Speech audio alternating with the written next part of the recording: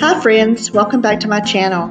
I'm Rhonda, and if you enjoy DIY projects and anything that involves making your home more cozy and inviting, you're in the right place. Today at Green Cottage Goods, we've got a special project just for you. Today I'll be sharing how I turned a little bit of raw lumber into a beautiful set of distressed rabbits, perfect for your spring decor. Before you say you can't do this, stick around and let me show you just how easy it was. I used a piece of white pine board in a size 1x12 to do the project. I have 3 different size rabbits. My patterns range from 9.5 inches to 13.5 inches tall.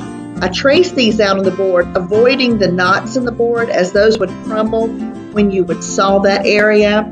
I got many different rabbits per board. Once they were all traced out, then it was on to the sawing. Now I know some of you are probably saying, sawing? You said this was going to be easy. Trust me, it is. Before this project, the only power tool that I had ever held was a sander. So trust me when I say this is an easy project to do.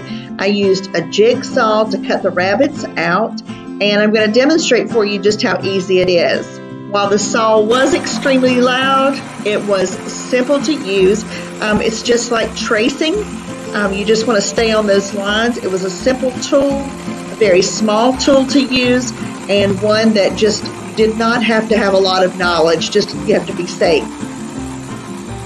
I did use a Black & Decker jigsaw for this project, and I will say again how easy it was to maneuver the saw.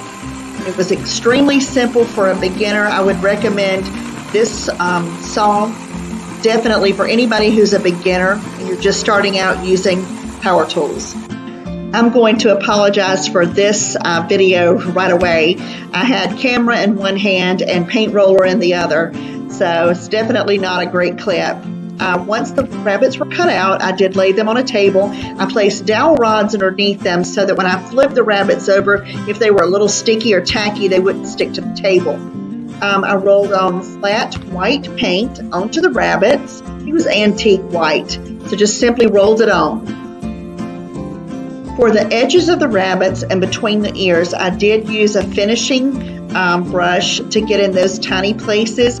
But very simple, flat white paint, couple coats, and that's all it took. I gave it a little bit of a dry time, and then it was on to the distressing. Now, if you're sitting here thinking, you know what, this still looks pretty easy, I think I might be able to do this. You're right, you can.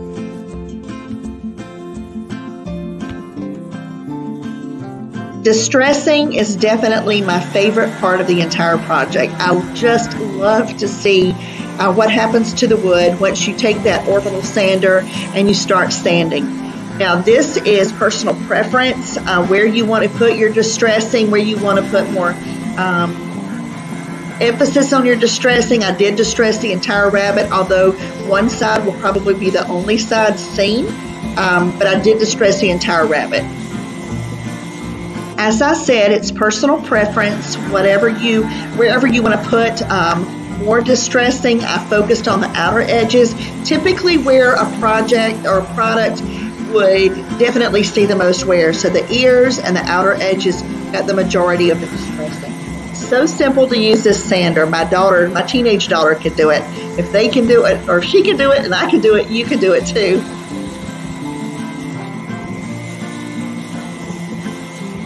Once the distressing was finished, I did bring the rabbits back inside, and over by my sink, I used a watered down version of Waverly Antiquing Wax to distress even further to give it that aged and more vintage look. I used approximately half and half mixture of Waverly Antiquing Wax and water, and just used a regular house sponge to apply the mixture. I then let it sit for just a few minutes before I took a wet rag and wiped off the excess. You'll see in just a minute how it goes from bright white to definitely a more vintage look. And once the antiquing wax has been removed, you'll notice that the rabbits take on a little bit more of a vintage appearance.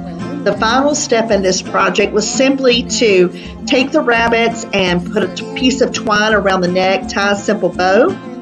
In the background, you'll see some other rabbits just standing Those are ones that have the antiquing wax. I'm just giving it a minute to dry, but these are the finished looks. So I did share this project on my Facebook group page and sold over 20 sets of these rabbits for Easter.